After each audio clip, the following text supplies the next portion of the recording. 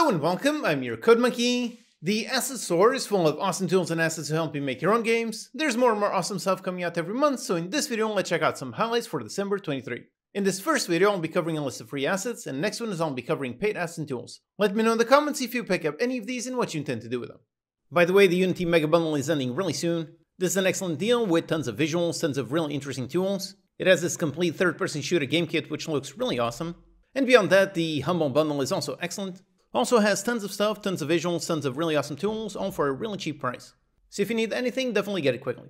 Alright, so on to the top 10 list, starting off with some great looking fire VFX. This is very high quality, all of them look great. It features lots of fire, both big, small. There's some that are on the floor, some with some smoke, and some that are pretty simple. This includes both the VFX as well as some sound effects.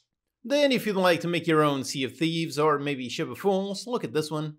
It's a really nice low poly ship. You can imagine lots of players roaming around, doing all kinds of things, interacting with the cannons, fighting off some kind of sea monster, all kinds of things. Looking at this one really makes me want to make a quick prototype just like that. Just imagine a player up there scouting out for nearby islands. And thanks to the awesome multiplayer tools that exist nowadays, building something like that is actually surprisingly easy. Or if you need a tool to help you populate your world with some prefabs, check out this one. There's a bunch of these prefab placement tools. This one seems very capable, and again, this is free. This one is the free version of a pay tool. It appears that the only difference is that it has a limited number of brushes, so it should still be great to try it out and easily populate an entire world. Then if you need a fun cartoony ghost character, check out this one. It's a really nice, really cute character. This could be your player or it could be some kind of enemy. If you like this cute cartoony style, then this dev has tons more stuff.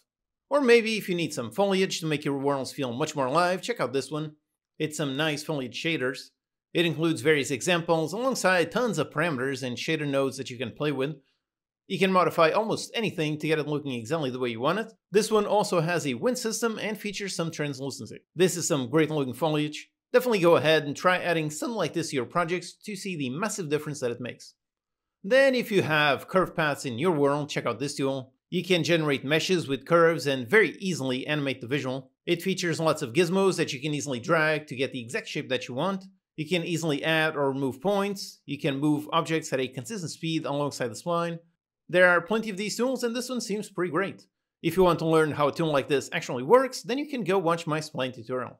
Then here's a bit of a strange tool. It's for spawning objects that automatically move alongside the colliders in the world. The example shown in the video is some kind of ants that are just moving all over the world. They can climb any object, even if that object is dynamic. Definitely a strange use case. Or perhaps a more standard use case, simply positioning objects in the world. It automatically finds solid surfaces and places the objects. Then of course, those objects can be somewhat randomized, making them look more natural, so this can also be a nice world building tool. Then if all you need is just a single anime character, check out this one. It's got a nice stylized shader, and the character proportions make it look quite anime-like. This one is fully rigged, so you can also easily animate it. If you like this particular style, then this dev has tons more. And if you want a super quick and easy way to massively improve how your game looks, one of the easiest things you can do is just by using a custom skybox like on this pack. This one features a dozen skybox, so there are some really nice blue clean skies. There are some dark night skies, some very cloudy, some very clear, and even some that look quite strange. Again, changing the skybox is really something super simple that will massively make your game feel much better. Alright, so those are my top 10 free new assets on the Unity Asset Store for December 23. There's links in the description.